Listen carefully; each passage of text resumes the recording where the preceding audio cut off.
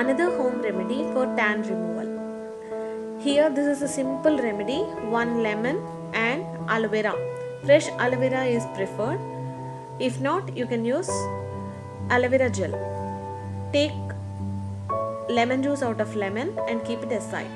Take 1 teaspoon of aloe vera and then add equal quantities of lemon.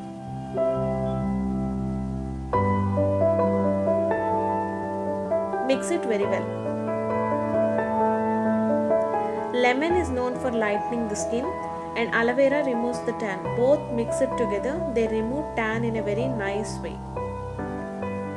Apply it and massage it for 5 to 10 minutes. You can leave for another 10 minutes and then wash your face and hands.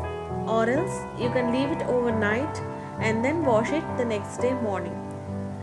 Doing this continuously at least thrice a week, it's very good to remove the tan from the skin.